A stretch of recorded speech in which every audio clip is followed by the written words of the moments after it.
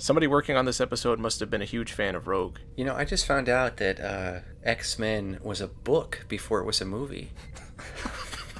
Sorry. Because Riker and Picard are down on the planet. No, I'm not going to say Riker first.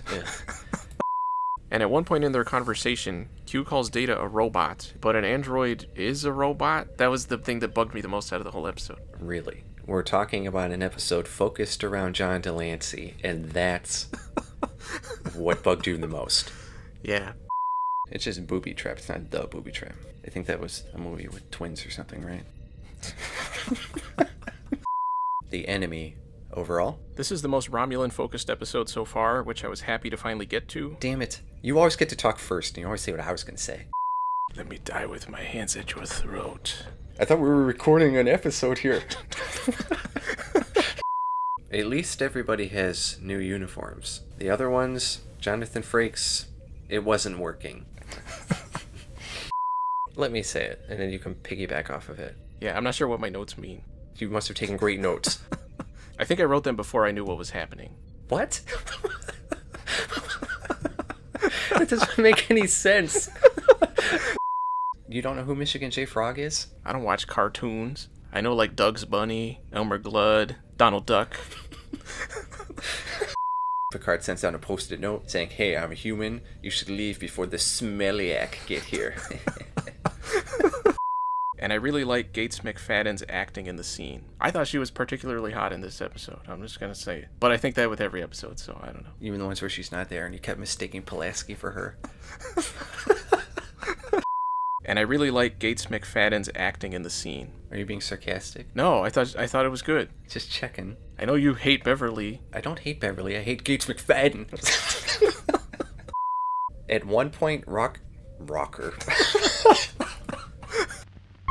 At one point, okay, hang on. I just got to get it out. Rocker. I'm going to give it a B+. I think you just want to disagree with me. Get your grade as far away from mine as possible. I'm surprised you didn't go in the other direction and give it an F. I give it an R for Romulan. That's not even funny. Why did you laugh? I know, because it was stupid. Okay, I have another. I put Gah in my note, like GAH, exclamation point. So I must have felt pretty strongly about it.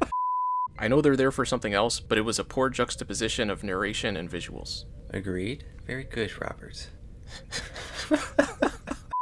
Alright, I gotta figure out where the hell I am in my notes now. Okay. Yeah, and then, okay, I have one more. And then at the end, he says, Stop laughing!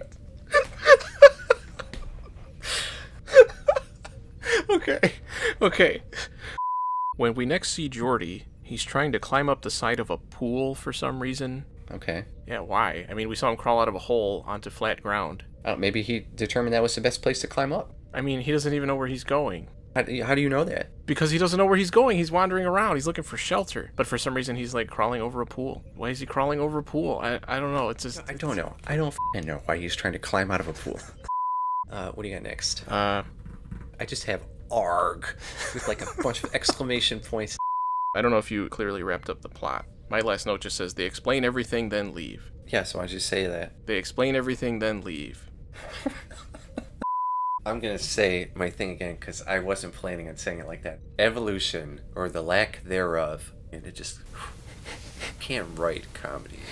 It has to live. My next one's 3520. I have the word fuck, so I must have felt pretty strong about it. I appreciated the attempt at action. That's not my issue with the episode. My issue was that O'Brien didn't get enough screen time.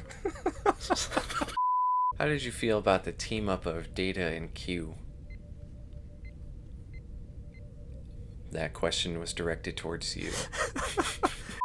We get a TNG meeting scene, and for once, it's really good. Why did you say it like that? Because we get meeting scenes in this show all the time. It's a TNG meeting scene. I mean, they have the whole meeting room for no reason other than to have meetings. I'm going to let you think about how stupid that sounded. They don't need a room dedicated to that. We have conference rooms in real life, and technically we don't need them. No, but that's because that's a place for everybody to gather, but they're already all gathered together. But I could make the same argument about where I work. Well, you should put that in the suggestion box. We should get rid of all rooms. And while we're at it, take down these fucking pictures. Get rid of these plants. I don't need a chair. I'm already here. I'm gonna have so many for season 3 Star Trek. I might actually do 2 parts. I remember earlier you saying, like, we barely have any. Yeah, but then we got really stupid.